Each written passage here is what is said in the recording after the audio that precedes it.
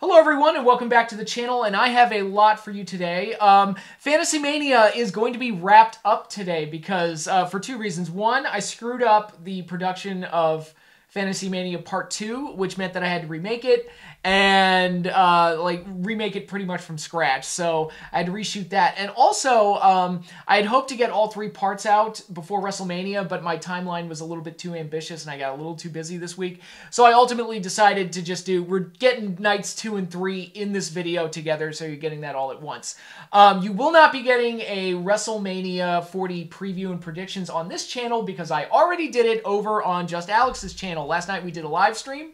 It was a panel discussion with me, Alyx, and A&B Convos, and it was a fun live stream to do. I really enjoyed it. We had great discussions, and it was fun to have everybody just voice their opinions and talk about a very interesting and intriguing WrestleMania card. So I am intrigued for this year's WrestleMania, and I plan on having a review sometime next week. Along with a review, an overdue review of Godzilla x Kong: The New Empire, which I am seeing Friday night. So, busy weekend coming up, and a lot of stuff going on, which forced me to kind of change how I'm doing the videos. Also, in this video, you'll be getting my thoughts and feelings on the recent CM Punk interview and the backstage drama at AEW. So, there is that. So, yeah, before I go ahead and get started, I just want to remind everybody to like and subscribe, hit the little bell icon so you get notified when I post new videos. You can follow me on Twitter, as detailed in the graphic right below. And if you want to submit questions for any for the upcoming question and answers videos that I'm going to be doing after WrestleMania, you can submit those questions to the email address listed in the graphic below. I will also have that information in the description, so check that out. So, with all of that said, before I get into the FantasyMania stuff, let's talk about CM Punk, who recently did an interview with MMA Hour and talked about some of what went down in AEW. And none of it was... the content of what CM Punk said, none of it was really surprising, as it's a lot of stuff that I think a lot of people have suspected for a while. When it comes to Punk's side of the story, I highly doubt that he was Mr. Cool, Calm, and Collected the way he's painting himself. It's like, I was professional, I did this and that. I didn't punch anybody, I just choked the guy a little bit. That stuff is like, I doubt that he was Mr. Cool, Calm, and Collected, you know? I doubt it. You know, he strikes me as a very abrasive, you know, brutally opinionated and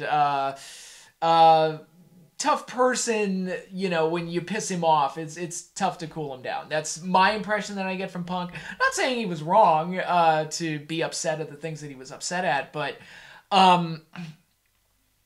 I doubt he was Mr. Professional and Nice Guy, the way he's describing it in the story. That said, a lot of the things that he said, I absolutely agreed with. When you look at the, you know, a lot of the problems with AEW creatively that a lot of us have been saying for a while now, Punk basically confirmed that, yeah, a lot of that's true, where, you know, they prioritize star ratings over selling tickets and making money and creating situations that'll make people want to spend their money. They're just hyper obsessed with star ratings. He had a line in there where he said something to the effect of, you know, if you're ecstatic because somebody gave you 4 stars or 5 stars and the building was a quarter full, then we're not in the same business. And it's like, yeah, I wish more people within the industry had Punk's mindset. And I think that kind of independent wrestling internet mindset has unfortunately kind of polluted the industry, and it's people like Punk who are the ones who have it right on the ball. And, like, you know, I listened to a lot of Punk's opinions on things and a lot of his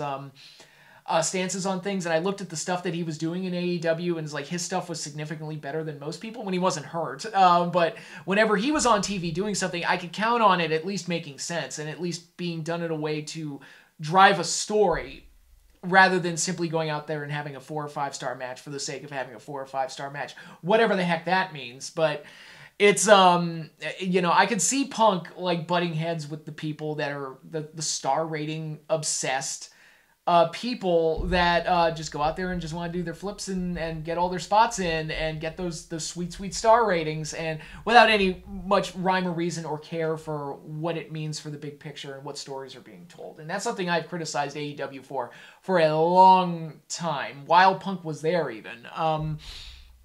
And a lot of my suspicions about Tony Khan and the way he conducts himself as a boss, where he tries to be everybody's friend and doesn't put his foot down when he should, Punk basically confirmed that that's true, where he basically told Tony when Jack Perry did what he did at Wembley, and he was like, go handle that. And he's like, what do you want me to do? What am I supposed to do? The idea that the boss would have to have one of the boys tell him to go handle it, like, now, say whatever you want about Vince McMahon. If that had been Vince and one of his wrestlers had pulled something like that on his show, I believe that Vince would have you wouldn't have had to tell Vince to go handle it. Vince would have gone handle it. Well, you know what? I say that, and yet he let the curtain call happen in MSG, so who knows? Like, I mean, Triple H got kind of punished for that. You know, they always talk about how severely Triple H was punished for that. I'm like, I don't know. He was Intercontinental Champion by the end of the year. It's not like how big was his punishment, really? And Shawn, of course, didn't get any blowback from it, so I don't know. But I believe that in most situations with most talents, Vince would have put his foot down. And also, Jack Perry ain't no Shawn Michaels, so it's I believe he probably would have put his foot down and let him know without having to have one of the boys say something to him. Now, did Punk quit right before his match and just said, okay, let's go out there and have the match? I don't know. That might be how Punk remembers it. I don't know. Some of the finer details, I'd like to hear the other side of the equation just to get all that talk. He also talked about the stuff with Hangman Page, which still confuses me to this day. Like, what... I remember when Hangman cut that promo, and I was like, what the fuck is he saying? It was...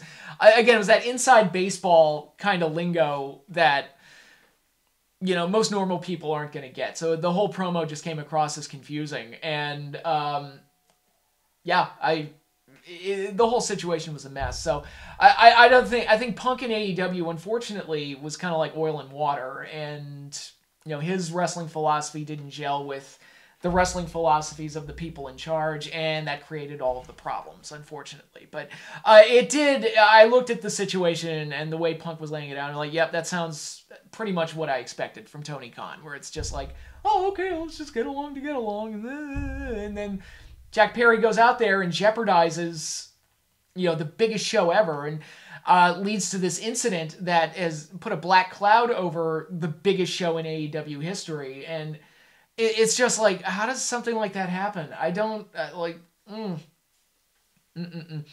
that's also part of the thing we as fans shouldn't have even known that the incident happened, quite honestly, because guys get into fights all the time backstage, or at least they used to. I don't know about that anymore, but it was like stuff like what happened between Punk and Jack Perry used to be fairly commonplace back in the old days. So I don't know. It's a weird situation all around, but yeah, it's unfortunate that it went down the way it did, and it's unfortunate that a lot of my suspicions about Tony Khan and AEW appear to be true. If Punk's account is completely accurate, it appears to, and I don't have any reason not to believe that the stuff about Tony Khan is true or whatever, but it's just yeah, it's a messy situation. Even today, here we are all these months later, it's still a messy situation that AEW's never recovered from. You know, they lost. It seems like once they lost Cody, the wheels just came off at that place. And I don't know, not that they haven't done good stuff since then, but maintaining momentum and upward trajectory and creating interesting storylines, it's been a lot more inconsistent in AEW ever since Cody left. And then the whole Punk stuff went down, and that is like forever tainted the brand, unfortunately, and I keep waiting for them to kind of move on past that, but they've got to put on better shows to do that. And yes, they got Mercedes Moné. Yes, they've got Will Ospreay. Yes, they've got Okada. Okay, cool. You got to put them in interesting storylines to make it work. And you know, it's right now it's just they're just, hey, we got them. It's the honeymoon period for all of them, but they haven't done anything that interesting with them yet. Not that, you know, they have to do something, you know, blow their load right off the bat, but it's what their television product right now, which, you know, it doesn't help that they have 3 shows a week, which is also something I've spoken out against, but it's, you know, their product is just not very interesting. The whole Devil storyline fizzled out. Like that group, the Undisputed Era, or what are they called? I forget. The Undisputed Kingdom or whatever, but that's kind of fizzled out already. Wardlow already lost, which, great. They ruined him already. So I don't know what's going on over there creatively, but they've kind of lost their way, whereas WWE is like coming up with more exciting things and innovative ways to present their product. The way the product is shot, and I made this point on the live stream last night, the way the product is shot and the way they've been doing segments is so much better now than it was under Vince. Like, it's like night and day, and it just feels more real. And it's a bunch of little changes that they made that make it feel bigger and grander, but it really just makes it feel more down to earth and gritty and real. And that's a lot more engaging to watch than the paint by numbers, formulaic, nonsensical backstage segments that Vince did for 20 years that I always spoke out against. I'm like, I can't believe, like, the presentation and the blocking and the shooting of these segments were so bad. I was like, I don't understand how people watch this every week, because it is just an assault on the eyes, the ears, and all of my other senses. It's just horrible. And you know, you get Rock involved, and he's finally like taking steps to fix that and bringing some of that cinematic element to WWE and making this product a lot more exciting to watch. And again, through mostly little changes and his amazing performance, he's done absolutely fantastic work since coming back. So it's we'll see how it all pays off at WrestleMania, but for right now, I'm excited. And AEW, like, this Punk interview came at a time where they can't afford much more bad press, but I have no reason to believe that Punk's lying either. So, except for maybe underselling how angry he was in the moments where each one of the incidents took place. Except for that, I have no reason to believe that he's not telling the truth, regards to Tony and everybody else that kind of picked a fight with him or whatever. But anyways, that is what it is. So moving on from there, let's go into FantasyMania. Like I said last week when I posted the card for night 1, this is going to be a 3-night card that I've invented, a fantasy card made up of past WrestleMania performers. The rules that I had in place were that each wrestler had to be had to have worked a WrestleMania main card, so no pre-show matches, no Sunday Night Heats, no free-for-alls, none of that. They had to have worked the main cards of a WrestleMania. But I could use any version of that wrestler. So if I think the example I used was well, I'll use this example, Sting. Like, it's even though he only worked WrestleMania as Crow Sting, I can use him. I can use Surfer Sting if I want to, and that type of stuff. I also had the rule that none of the matches on these cards could be matches that I created previously for other fantasy cards, like my WWF WCW card or my WWF NWA card. Couldn't use any matches and pairings that I made up from that. That's why Undertaker and Sting is not on this card. That's the reason, because I'd already done it previously on WCW versus WWF. But that said, I think we're good to go. Let's go ahead and get started. Night 2, and this one I came up with some doozies for night 2 of this massive 3-night monstrosity that I created. So, with night 2 kicking off with a pre-show match that I created, a WWF versus WCW encounter, D'Lo Brown versus Too Cold Scorpio. These are two guys that I was a fan of when I was a kid. Don't seem to be as well known now. D'Lo Brown, unfortunately, is kind of known as the guy who paralyzed Draws, which is very unfortunate because I don't think D'Lo was ever quite the same after that. I think maybe his confidence was shook, and maybe the company's confidence in him was shook because they stopped giving him major pushes, really. But there was a while there where it's like I loved him as European champion. I loved the chest protector gimmick. He was doing his own thing, and he was. I loved the head bobble. I loved D'Lo. I was a big mark for the guy. He was one of my favorite guys on the mid card. You know, he was never going to be a world champion like a Stone Cold or a Rock or anything like that. But as far as filling out the mid card goes, I thought D'Lo did a very, very good job, and his matches were getting better and better.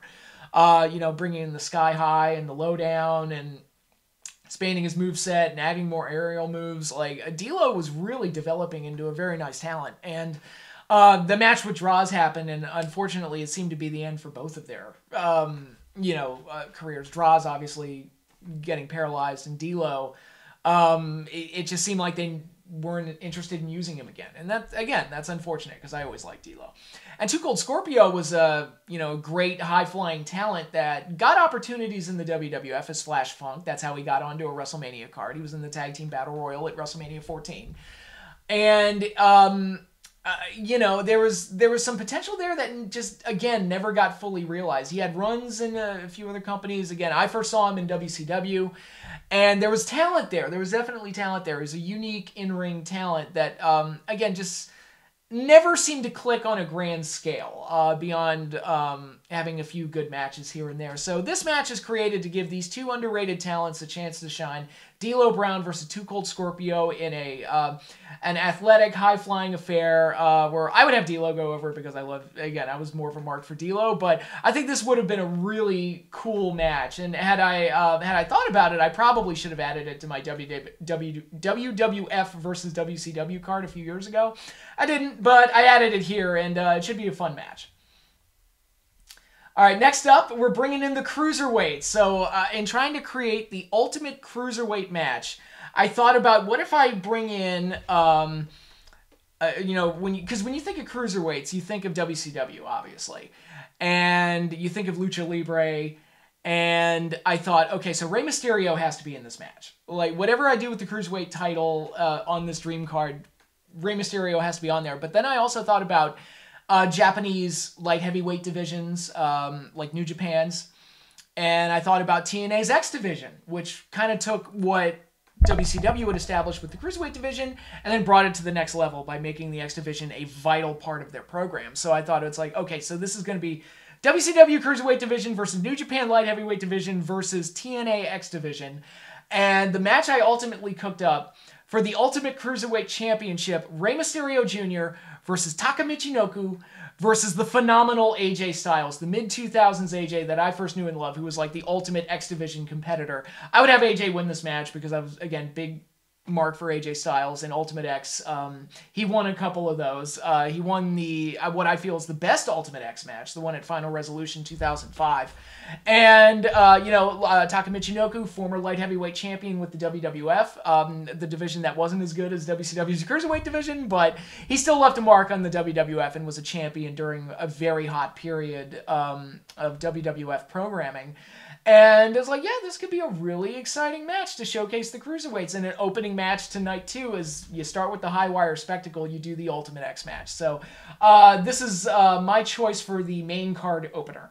Now, as sort of a cool down from the opener, we have a big women's battle royal. There's 2 battle royals on night 2. I apologize for that, but one of my biggest disappointments of WrestleMania 25 was the Miss WrestleMania Battle Royal. Not that I expect a Battle Royal to be a great match or anything, but I thought it was cool how they said we're going to bring in all these past girls to have like this Ultimate Women's Battle Royal. I was like, oh, it'd be cool to see who they got. And then you get to the match, and they cut out the entrances to do like a big entrance, group entrance with Kid Rock. And I didn't know who was in it. It was just a very horribly put together and very disappointing. And it was all done for a joke just to put Santina Marella in there. And the whole thing just became a farce. What could have been like a pretty cool attraction kind of got ruined.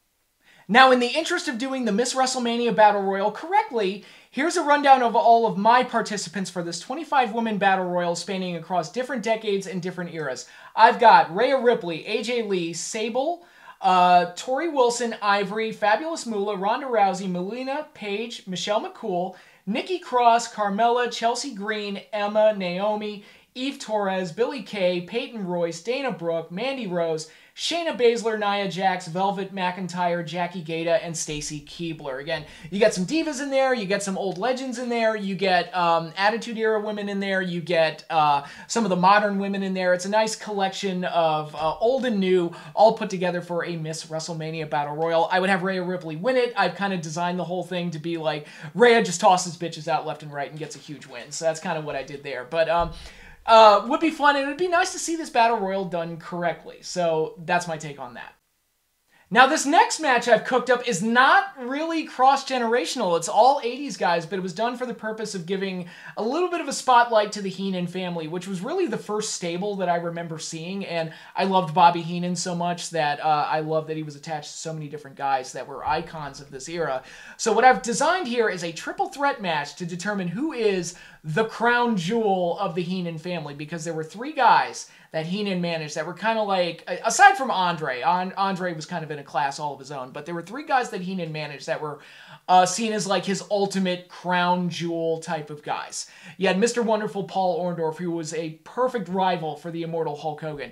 You had Ravishing Rick Rude, who was the first man to defeat the Ultimate Warrior for a championship, and was a huge, huge star that Bobby Heenan worked with.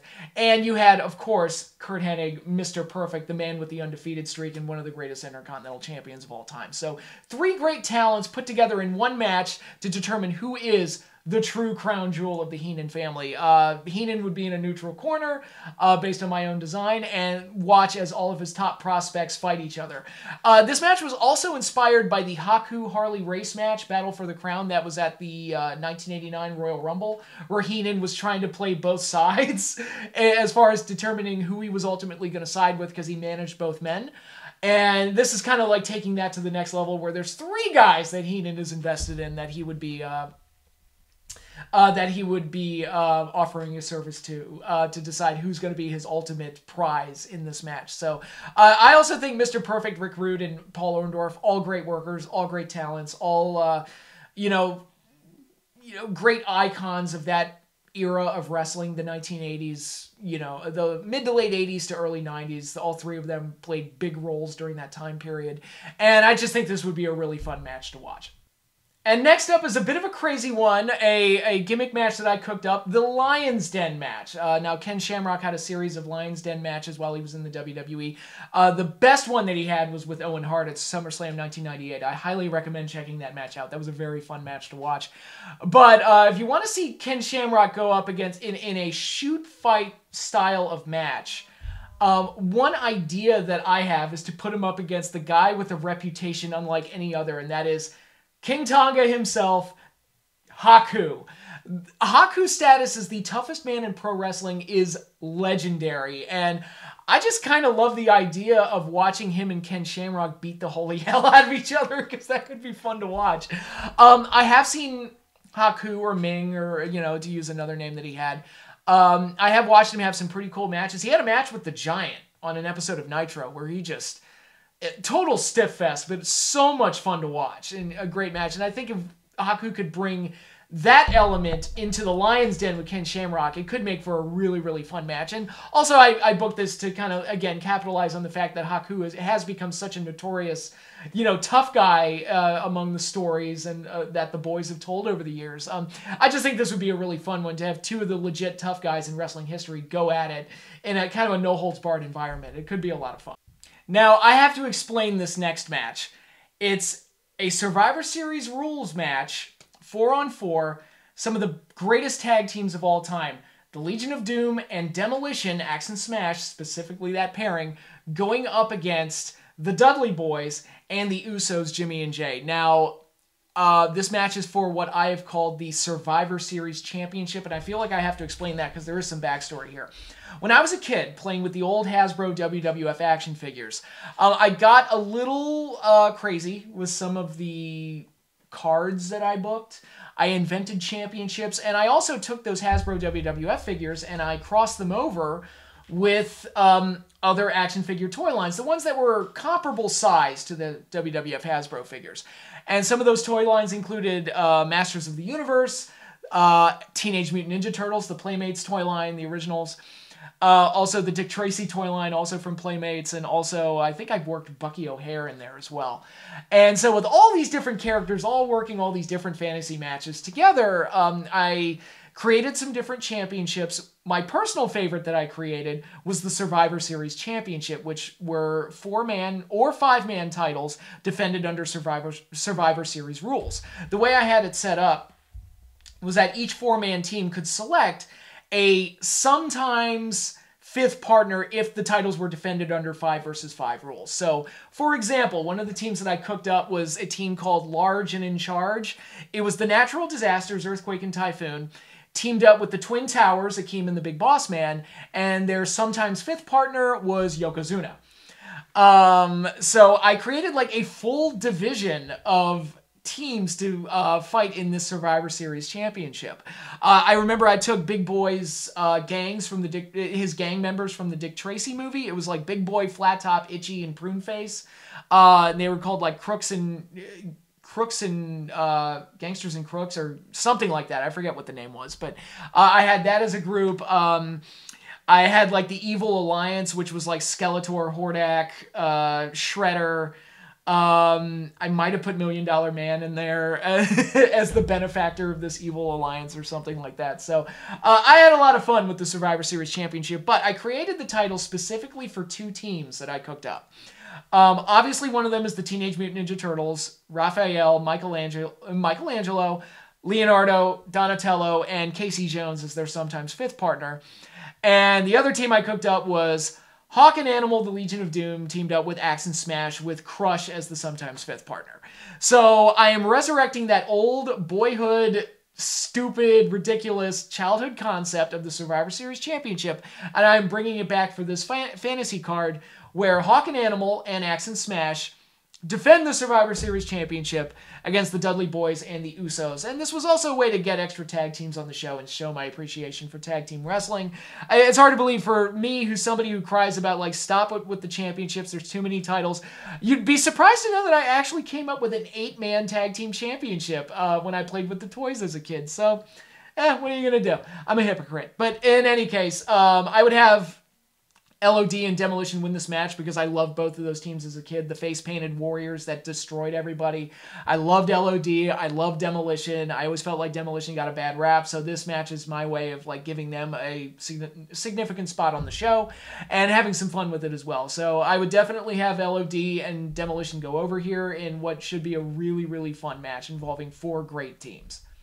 And we go from one crazy concept to another. This is the most Russo-rific thing I think I've ever booked, but it's something that there's a lot of weird and wacky characters out there in wrestling's history, and I thought, hey, let's give them a showcase and let them have a grand stage to show off what they got and what made those characters so special. So I have devised something called the Halloween Havoc match, where it's the Big Red Machine Kane, specifically 97, 98 Kane, the best Kane, going up against the Fiend, Bray Wyatt, the Demon, Finn Balor, and the French-Canadian Frankenstein, PCO. Now, you might be thinking, PCO never worked WrestleMania. Yes, he did. As a member of the Quebecers, he worked WrestleManias 10 and 14 in the Tag Team Battle Royal. He was in the tag title match at WrestleMania 10 as well. So yes, I can use, because Pierre had worked those previous WrestleManias, I can use PCO for my little fantasy card here. So what is the Halloween Havoc match?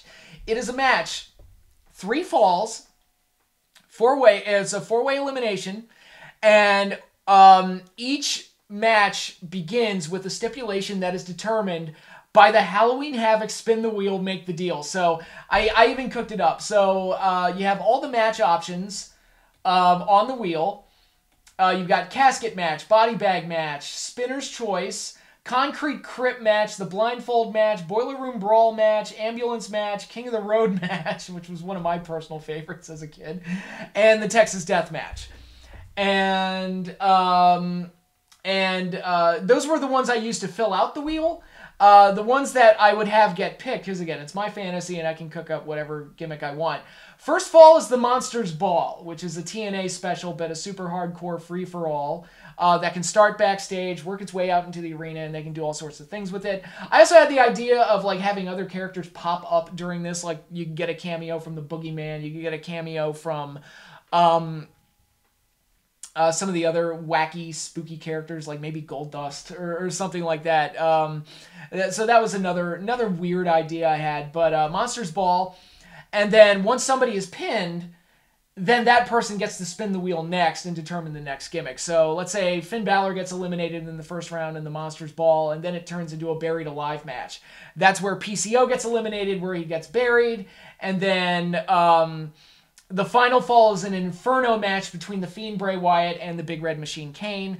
The Fiend wins by setting Kane on fire, and you get Bray Wyatt's ultimate victory in this really weird, psychotic match that I cooked up. I don't know how this would play on TV, but I let my imagination run wild with this one. Now, you might also be thinking, it's like, hey, WrestleMania is in April and Halloween's in October. You can't have a Halloween-themed match in October, to which I say, shut up. It's my fantasy card and I'll do whatever I want. It's entertainment, bro. I'll do what I want. So yeah, the Halloween Havoc match. That's probably the nuttiest idea I cooked. All right, and the next match I cooked up is a bit of a filler, more of a comedy match where I took all of the comedy characters, put them together in a 10-man tag, and just let them burn up some time and get some laughs out of the crowd. It's kind of a popcorn match. I have the Junkyard Dog, George the Animal Steel, the Gobbledygooker, who did work a match at WrestleMania. He was in the Battle Royal at 17. The Hurricane, and who worked he was one of the participants in the 24/7 nonsense at WrestleMania 18, so I feel like that's enough to count. and Santino Marella, who, as I already stated, won the Miss WrestleMania Battle Royal and had a couple other Mania matches as well. And they would be taking on more comedic group of heels led by Dirty Dominic Mysterio, with partners Dangerous Danny Davis, the evil referee who worked a match at WrestleMania 3, and of course some of my favorites, the Mean Street Posse, Rodney, Pete Gas, and Joey Abs. They were in the Hardcore title Battle Royal at 2000, making them eligible to be on my fantasy card.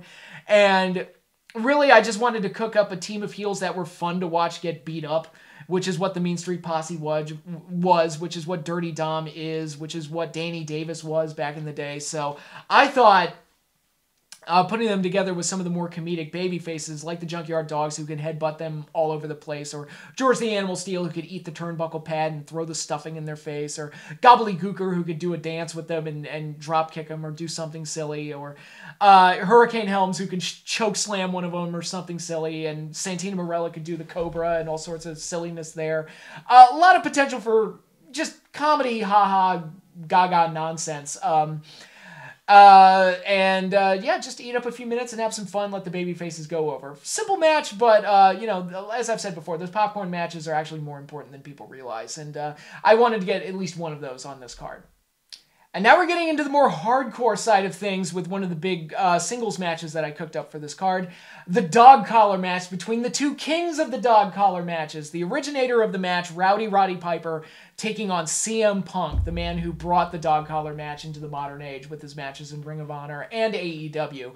And just let these two mercs with the mouths, have excellent promos and barbs against each other in the lead up to it, and then come match time, they just beat the holy hell out of each other with a chain and have all sorts of fun with it. So, to me, this was one that I cooked up pretty easily, and I thought was like a natural to put these two together because they're known for talking, and they're also known for a dog collar match, and I wanted to get like kind of a hardcore match on the show. I mean, I guess I already did the Halloween Havoc match, but something that's more of a blood and guts style blood feud kind of hardcore match rather than kind of the spectacle hardcore match that you would see in the Halloween Havoc match.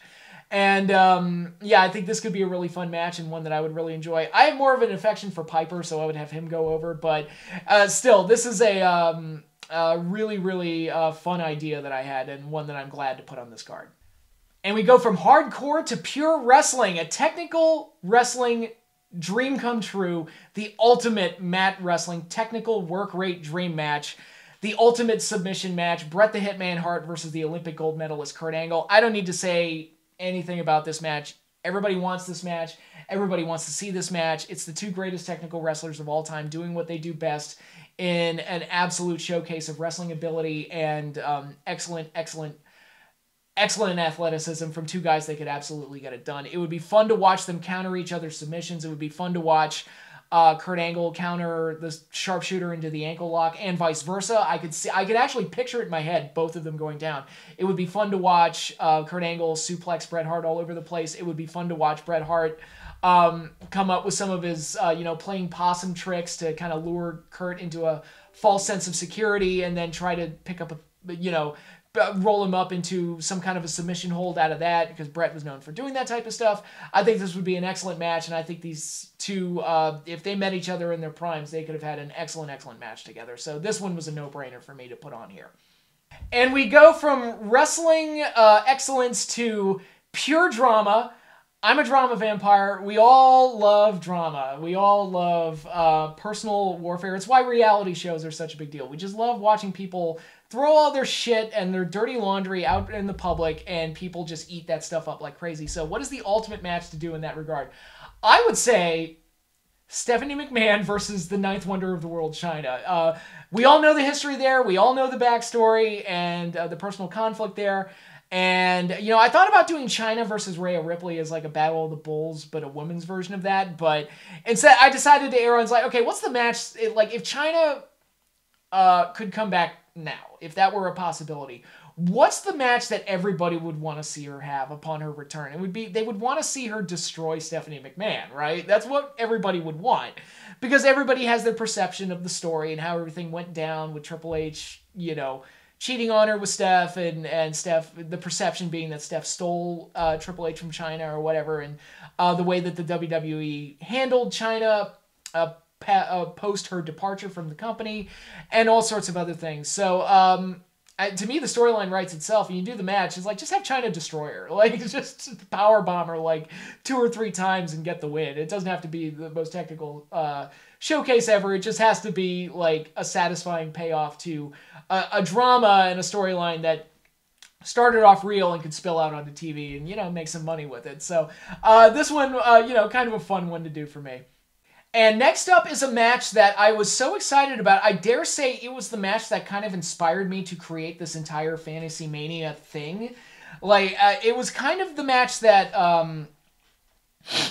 made me want to put these cards together, because I thought about this pairing and I was like, man, this is a no-brainer. This would be awesome. It would be the ultimate heavyweight matchup. Brock Lesnar, the Beast Incarnate, versus Big Van Vader, the Mastodon, the Killer, the man who ran through WCW and destroyed all of the heroes and beat everybody up and won the title and was one of the most dominant heavyweights of all time. You get like 92 Vader in there with 2010's Brock Lesnar. It would be awesome because they would throw each other around. They would be stiff as hell. It would be like watching 2 bulls charge at each other, and you'd have Vader doing the moonsault and all sorts of other things. Would be a very, very exciting match to do. And of course, the finish, Lesnar has to deliver the F5 to that 450-pound monster to get the win. But this would be a very hard-hitting, exciting heavyweight match. And again, it was when I thought about this match that kind of inspired me to create this dream card, because it was just, it's such an awesome match to think about. And I mean, this is a dream match for me in every sense of the word. And next up, I have another Battle Royal. This time, what I've called the Land of the Giants Battle Royal, a 20-man Battle Royal featuring tall guys, big guys, super heavyweights, all of those larger-than-life icons put into one match in one ring to determine who is the King of the Giants. So my 20 participants are Kevin Nash, Yokozuna, Big John Studd, King Kong Bundy, The Big Show, Mark Henry, Braun Strowman, Omos, or whatever his name is, Viscera, Rikishi, Kamala, the Ugandan Giant, the Beast from the East, Bam Bam Bigelow, Earthquake, Typhoon, the One Man Gang, Giant Gonzalez, Sid Vicious, the Great Khali, Shaquille O'Neal, and William the Refrigerator Perry, the latter two who were celebrity participants who actually did work Battle Royals in WrestleMania's history. So, yeah, I think this is the Where's the Beef match, where it's just a bunch of big guys slapping meat and tossing each other out of the ring. Nobody would expect a lot of technical ability from this match, but it could be fun to see who is the top giant in wrestling based on this. Now, you might be wondering, it's like, where are some of the other giants? Where's Andre the Giant? Where's, a couple of other ones? Well, stay tuned for more, because I have other matches to go through. But as far as who wins this Battle Royal, I'm leaning on Earthquake, because I've always had a soft spot for Earthquake. And I know he just had the episode of Dark Side of the Ring, but I would be leaning towards Earthquake even if that episode wasn't made, because I've just always liked Earthquake, and it would be cool to see him win a Battle Royal at a big card like this. So that's my pick. And next up, it's more family drama, a tornado tag team match, the Rhodes versus the McMahons. Dusty Rhodes, Dustin Rhodes, and of course the American Nightmare, Cody Rhodes, taking on Vince McMahon, Shane McMahon. And I needed another person to put with Vince and Shane, so I ultimately sided with the Big Boss Man, because he was their security guard for a while during the Attitude Era and just seemed like the best fit. He also had a feud with Dusty back in '89, so that also kind of made him fit. So, yeah, this could be fun, because it's just, you've got so many fun characters in a kind of a no-rules environment, and they could do all sorts of silly and crazy things. I'm picturing Shane McMahon getting Crossroads through the announce table or something silly like that. You've got Gold Dustin, and the Big Boss Man, who are kind of the brutes in the situation. You got Cody and Shane, who are kind of the more athletic ones. And you got Dusty and Vince, who are the larger-than-life personalities that you want to see cross paths with each other. And the idea of the American Dream, Dusty Rhodes, getting fucking like a monkey in public, if you will. Doing the bionic elbow on Vince McMahon is just too sweet to pass up. So, yeah, I set up this match. The Rhodes would go over, obviously. I wouldn't even consider having the McMahons go over in this fantasy scenario that I invented. So, yeah, Rhodes versus McMahons. This one could be a lot of fun. And finally, we have the main event of Night 2, a steel cage match between the battle of the long-reigning champions. So I got the living legend Bruno Sammartino, who did have a WrestleMania match. He was in the Battle Royal, the NFL WWF Battle Royal from WrestleMania 2. So that's Bruno Sammartino taking on Roman Reigns, the Tribal Chief, the longest reigning champion since the turn of the century. That guy going up against the longest reigning WWF champion of all time. So, seemed logical to put them together. I feel like battle of the growing legacy, the growing legacy versus the established legacy, the untouchable legacy that no one will ever surpass. That was intriguing to me. And Bruno was also kind of known for the steel cage match, mainly through his feud with Larry Zbyszko and their big match at the Showdown at Shea. So this seemed like a natural match to do. Again, Battle of the Legacies type of deal, and a perfectly acceptable main event for night 2, I think. And let's wrap up night 3 of Fantasy Mania, wrap up the entirety of this insane fantasy card that I put together. Night 3 starts off with a pre-show match of my own design. Obviously, I'm a huge fan of tag team wrestling. I love tag teams. And so I created kind of the ultimate tribute to tag team wrestling. The ultimate 4 corners tag team turmoil match, where the entire match, it's 4 teams in a 4-corner situation, elimination rules. Every time a team is eliminated, a new team joins the fray, and it cycles through until there's only 1 team remaining. In total, I have 30 teams. I went a little too far with this, but there were a lot of tag teams I wanted to get on the show. So, looking over it, the participating teams are the Dream Team, Dino Bravo and Greg Valentine, the $1 Million Corporation, Tatanka, and the Underfaker, also known as Brian Lee or Chains. Some of these teams existed, and some of these teams are made up by me, so keep that in mind. The Killer Bees, B. Brian Blair and Jumping Jim Brunzell.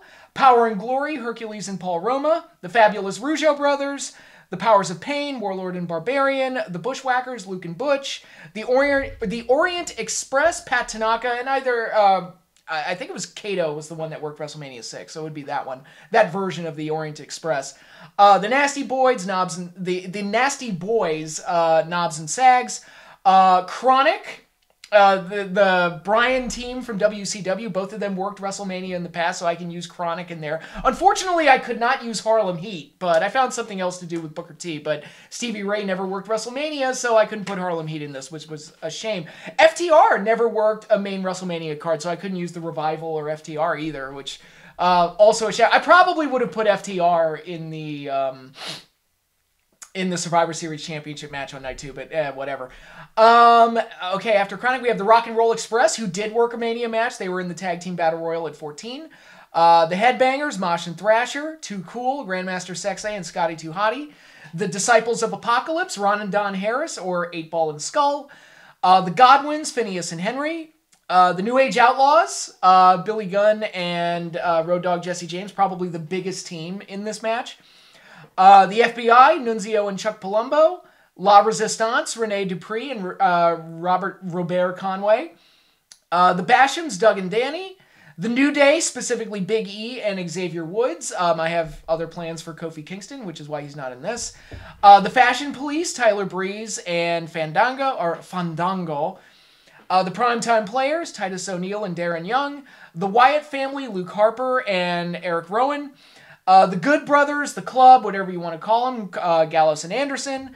The Alpha Academy, Chad Gable and Otis. The Street Profits, The Viking Raiders, Bob Orton and Don Morocco, who were a tag team. They worked together at WrestleMania 3.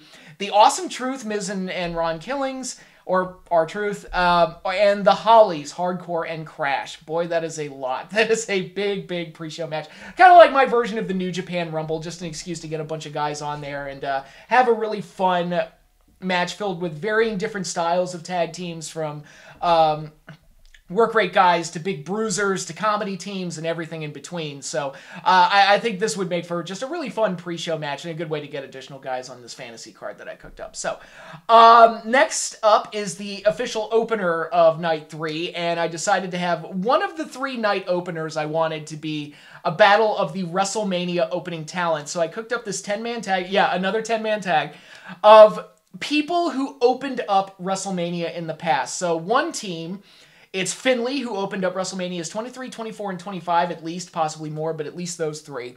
Bobby Lashley, who opened up WrestleMania 37, Night 1. Tito Santana, who opened up WrestleMania 8 and had the first ever match in WrestleMania history when he opened up WrestleMania 1. Riddle, or Matt Riddle, who opened up night 2 of WrestleMania 38, and Ahmed Johnson, who opened up WrestleMania 12.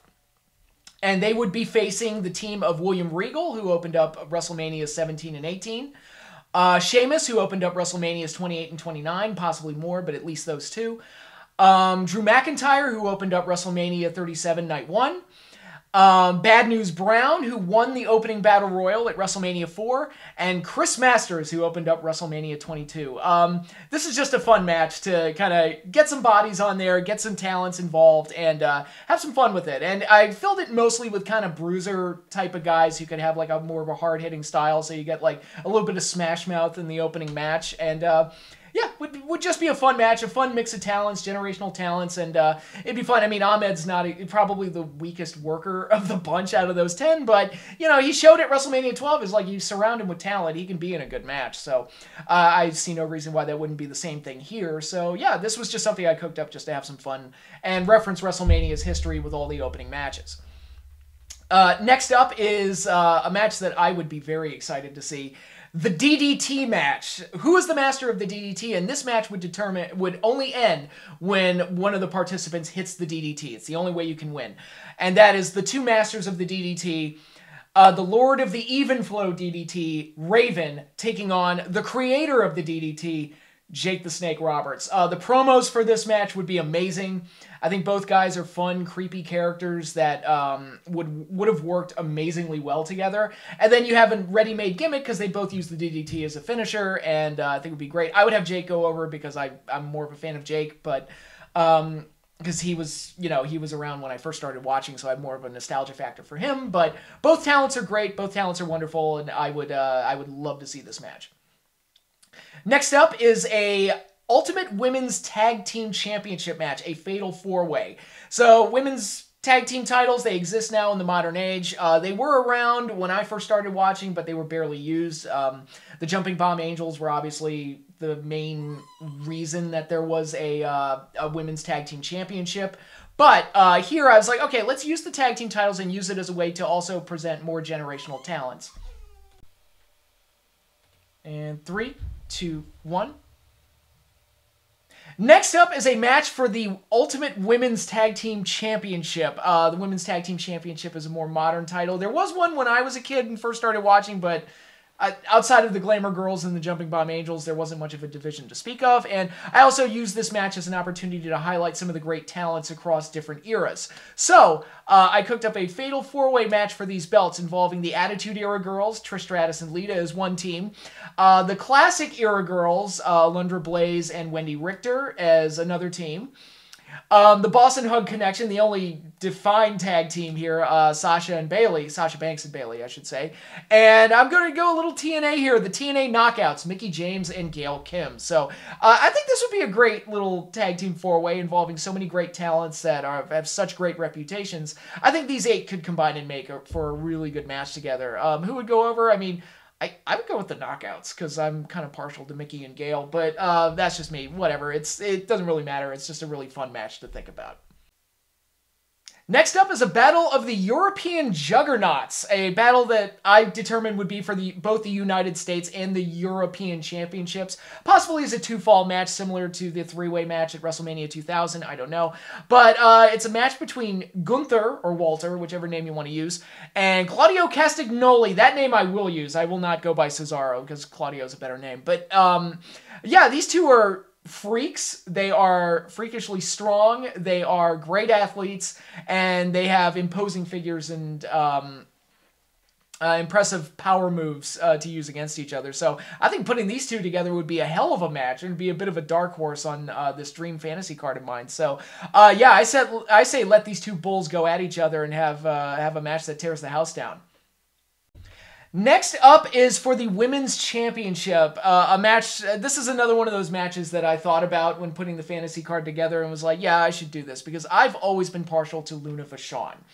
And she should have won the Women's Championship. She should have gone into the Hall of Fame in her own induction instead of them sneaking her in that stupid legacy induction thing that they did with her and Lord Alfred Hayes and all those other talents. I thought that was ridiculous. I think if you're going into the hall, you should get your own induction. I think grouping them all together and putting them in like that was stupid. I I don't know what it is with Luna. Like, they just never treated her right. I understand she was a bit hard to deal with, but an amazing talent, amazing character that deserved her due. So here I am, Women's Championship, the Ultimate Women's Championship, going up against the man, Becky Lynch. One of the first women to main event WrestleMania, going up against one of the most underrated female talents of all time in Luna Vachon. Let them have a street fight. Let it be no holds barred. Let them go at each other. Tear the house down. Luna Vachon wins the Ultimate Women's Championship, going over Becky Lynch and giving her the crowning moment that she so richly deserves. Now, if you know me, this match might surprise you. I am not a fan of the multi-person ladder matches, but you know what? It's a fantasy card, and I'm trying to create like the ultimate versions of certain matches. So if we're going to do a multi-person car wreck ladder match, let's do it right and get the right talents involved. So the ultimate Money in the Bank ladder match, the Dirty Dozen ladder match, as I called it, because it's 12 participants. Again, I'm a hypocrite, whatever. I needed to figure out something to do with some of these guys, because they are great talents and deserve to be on this card, and this seemed to be the best way to do it in this fantasy scenario of mine. But Ultimate Money in the Bank ladder match, I filled it with ladder match specialists. So Matt Hardy, Jeff Hardy, Edge, Christian, X-Pac, who had a ladder match against Eddie Guerrero in WCW that was quite good, but very underrated. Rob Van Dam, Razor Ramon, one of the architects of the ladder match. Shelton Benjamin, who was like the king of Money in the Bank for a while. John Morrison, Dolph Ziggler, Kofi Kingston. I told you I had a plan for Kofi. And a bit of a dark horse here, but Superfly Jimmy Snuka, who was never in a ladder match to my knowledge, but was known as a high flyer and would have been perfect for this type of setting. So I would have Razor win because I'm a big Scott Hall fan. But in any case, this is again, it's just the ultimate Money in the Bank ladder match. So if you got to have one of these type of ladder matches, fill it with the talents that could make it really special. And I think these 12 guys could do it. Next up is the match for the Ultimate Tag Team Championship. The Steiner brothers, Rick and Scott, versus the British Bulldogs, Davey Boy Smith and the Dynamite Kid. Now, I talked about it with Vader and Brock, how that was a match where I thought about it. It was like, man, and it kind of inspired me to do this whole fantasy card thing. This is the other match that did that, because I think what we're looking at right here, if I had to list my top 5 favorite tag teams of all time, both of these teams would be on there. The Steiner brothers in particular are a candidate for number 1 all time. I love these tag teams. I love the wide variety of styles that they represent. Dynamite's the high flyer. Davey Boy's the power guy.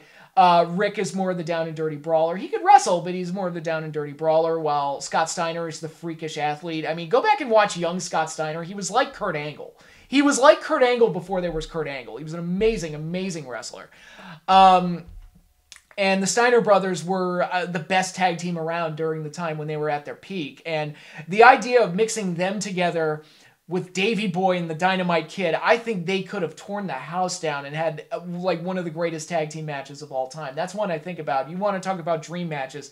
That's a dream match for me. The Bulldogs versus the Steiners, I think, would be amazing. I would have the Steiners go over because I'm more partial to them, but this would be an amazing, amazing match. And this is one I would throw my money at, and I would absolutely pay to see it. This next match is a little convoluted. I wasn't quite sure how to do it, but I think like an 8-man Battle Bowl is kind of what I settled on, like a watered-down version of the Battle Bowl. Some kind of an elimination match format involving these 8 guys for what I call the Ultimate WCW Championship. So I took a bunch of wrestlers who had worked in WCW, and I said, okay, they have to have held at least 2 WCW championships during their tenures in WCW to qualify for this match. So the 8 participants are Diamond Dallas Page, former WCW, United States Television and Tag Team Champion. Ron Simmons, former WCW Champion and Tag Team Champion as a member of Doom. Perry Saturn, former TV Champion and Tag Team Champion with Raven. Dean Malenko, former Television Champion, Cruiserweight Champion, arguably the best Cruiserweight Champion. It's either him or Chris Jericho. And former Tag Team Champion. Chris Benoit, former WCW World Champion, United States Champion, Television Champion, and Tag Team Champion. Lex Luger, former World Heavyweight Champion, arguably the greatest United States Champion in company history, and former Tag Team Champion along with Sting. Chris Jericho, former Cruiserweight champion and former television champion, and of course Booker T, former World Heavyweight champion, five-time WCW champion, former United States champion, former television champion, and former tag team champion. Booker T is also, in my opinion, the last WCW champion, because any title changes that took place in the WWE during the Invasion angle, in my mind, like, they officially count, but in my mind, I've completely divorced from that, and I just pretend that that didn't happen, because to me, Booker T is the final WCW champion. But this match is designed to crown the ultimate and final WCW champion, very similar to what I did in Night 1, where I had a three-way dance to determine who's the final ECW champion. This is a match to crown the final WCW World Heavyweight champion. Now, ideally, you know, this match would have been filled with, like, bigger, more iconic WCW names like Goldberg or Sting and guys like that. I mean, Luger I would put in that class. Booker I would put in that class. DDP is definitely in that class.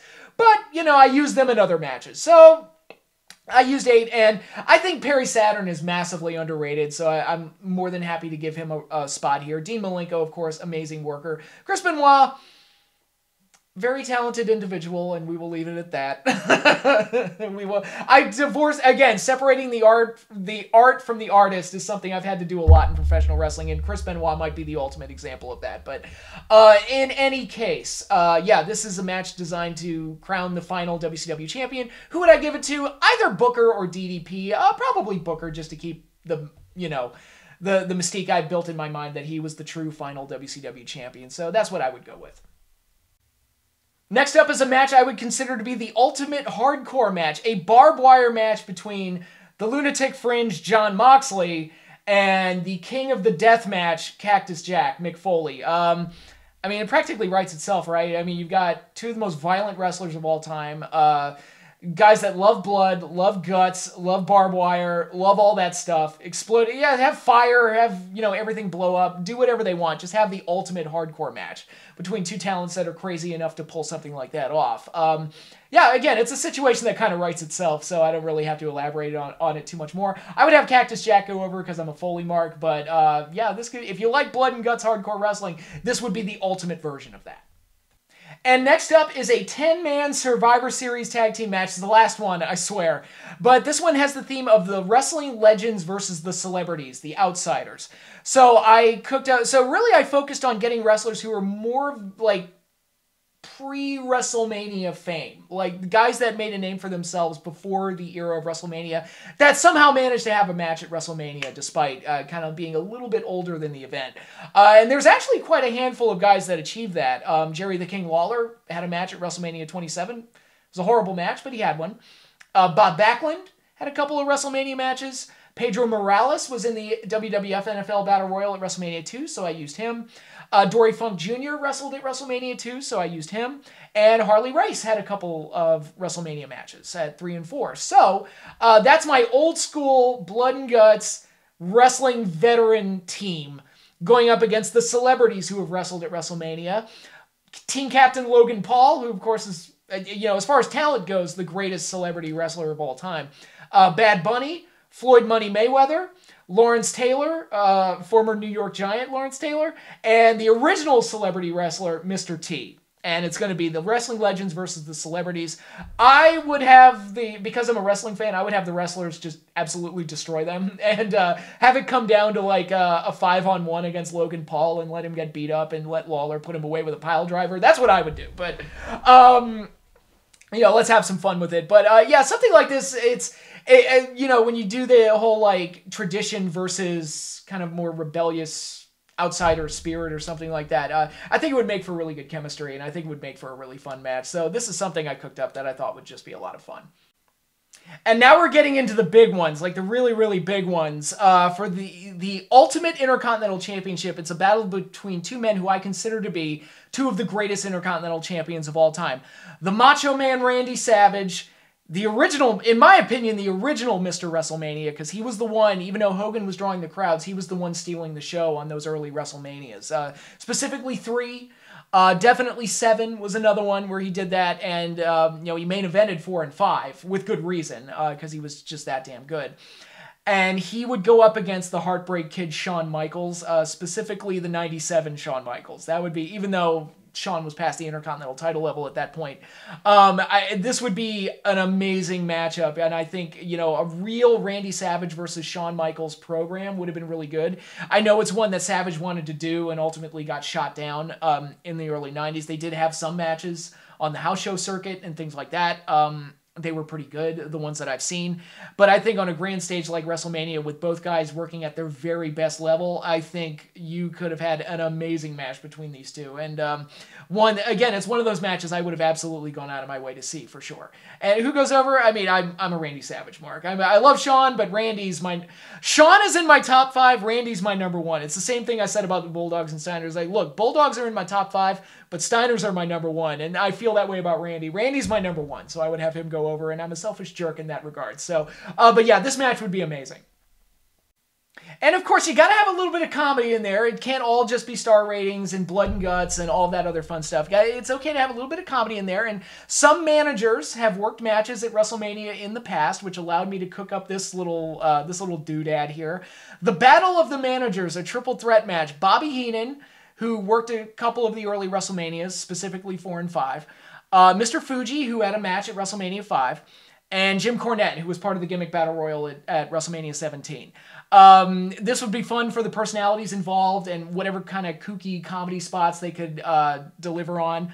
Mr. Fuji, being more the martial arts type of guy, could have fun, like torturing Cornette. And Heenan and all sorts of things. And actually, I think back to when I was a kid, they were actually teasing a feud between Bobby Heenan and Mr. Fuji in 91, which looked like they were going to turn Bobby into a pseudo face. It didn't really pan out. They never really completed that story because Bobby stepped away from managing. But had they done that, I would have fully been on Bobby Heenan's side. Like, no question. Bobby was one of those guys that, even though he was a heel, I loved him. And I loved watching him get his comeuppance. But if they ever did a storyline where they turned Bobby face and they didn't do anything to water him down, I would have been on his side so fast, it would have been ridiculous. And some heels are that way. I was that way with The Undertaker, where he was a heel, but I was like, man, he's cool. The second they turn him face, he's going to be my favorite wrestler. And sure enough, they did. And he became my favorite wrestler. So, but Bobby was always somebody that I loved, admired, and I would even, if this match were to ever happen, I would have Gorilla Monsoon train him for the match, because, come on, that would be gold. Oh my god, the amount of things they could have done with something like this, but Bobby was a treasure. Bobby was an absolute treasure. So if you can't tell by my fawning over him, I would have absolutely had Bobby Heenan go over in this match, because he's the man. He's the weasel, he's the brain, and he's the man. I love Heenan to death. And I already gave him a triple threat amongst his diamonds, and his crown jewels and everything, but I wanted to give him another kind of showcase match to really, really put him over the top, because I just love Bobby Heenan that much. And now we're going for pure spectacle, pure attraction, Battle of the Giants, Battle of the Phenoms, however you want to put it. But this is something that, again, it wouldn't be the most athletically sound match of all time, but the appeal of the visual of seeing these two talents together is what would draw people to see it, and seeing what they would do with each other. And that is two of the most unbeatable figures in WWF history, two of the biggest attractions in WWF/E history. Andre the Giant, the eighth wonder of the world, versus the Phenom, the Lord of Darkness, The Undertaker. Again, we talk about matches that you would throw your money at. As a kid or as an adult, if this match ever took place, I would have thrown my money at it. And knowing full well, it's like, look, I know Andre has his limitations, especially later in life when his health problems got in the way, but it's not about that. It's about the spectacle and what on earth are they going to do with each other? What can Undertaker do to the Giant? And, Undertaker has experience working with the Great Khali's and the Giant Gonzalez's of the world. Matches that, quite honestly, I did not hate. I'm sure for Undertaker, they were pulling teeth, but me personally, I kind of enjoyed those matches, on a kind of a minimalist level, a pure spectacle level. I kind of enjoyed them. But you put him in there with Andre who's got a smart mind for the business and knows what he's doing and knows how to make people look good and can determine when he's not going to make people look good. I think Andre and Undertaker would have been a very fascinating pairing, and one that would have been highly enjoyable. And hey, you get 83 Andre in there with 98 Undertaker, like, because that was like my personal favorite Undertaker, and Andre was probably like towards the end of his physical prime at like 80, 83 or so. You put them together, you'd probably have one hell of a match. I watched Big John Studd and Andre the Giant have a cage match that was awesome. It had one of the scariest finishes I've ever seen in my life, but, you know, you could put that Andre in the ring with The Undertaker, you could have a hell of a match, I think. And this is definitely an exciting one to think about. And finally, the main event of Night 3 and the ultimate main event of FantasyMania. It's an obvious one. You could have seen this one coming a mile away, but it's the ultimate WWF match. It's Hulk Hogan, the Immortal One, arguably the greatest WWF champion of all time, going up against the Texas Rattlesnake, the toughest son of a bitch in the world, and the other candidate for arguably being the greatest WWF champion of all time, and that is Stone Cold Steve Austin, the Lord of the Attitude Era versus the icon of the 80s and the rock and wrestling period. I mean, it's a match that, again, if they had ever done it, like, I would have thrown money at it, because it's like, God, I want to see these two go at it. How would Austin react to Hogan hulking up? Like, what would that even look like? Because I'm picturing, like, Austin hits the stunner and Hogan no-sells it and starts hulking up, and all sorts of different things that they could do with each other. It's a fascinating match to think about. It would have been a huge moneymaker, like, if they had done it in 98 or in 2005, you know, at any point. But it's definitely a fun match to think about, and it's one that, you know, you want to talk about dream matches. This is one that will be talked about forever as being one of those dream matches that we never got. And, you know, it's up there with Taker and Sting. It's up there with Andre and Undertaker, is like one of those dream matches that just didn't happen. This is one for me, and for a lot of people, it's Hulk Hogan and Stone Cold Steve Austin. What could have been? What could have been indeed. But that wraps up FantasyMania. Hopefully you all enjoyed that. And I hope you all enjoy WrestleMania 40 this weekend. It's a big year for WrestleMania. Big milestone for the event. I mean, the first WrestleMania happened 11 days after I was born, so I've literally grown up with WrestleMania, and to see all the peaks and valleys throughout the storied history of the event, it's amazing, and to see that it's reached 40 shows is even more amazing. So here's hoping for a great show this weekend, 2 great shows this weekend, and a lot of great matches and memories. The stuff that WrestleMania can provide when they do everything right. So here's hoping, and I'll be watching the show with a lot of intrigue and excitement. So yeah, here's hoping for 2 great shows. But that is all I have for you now. Thanks again, everybody, for watching, and I will see you all later.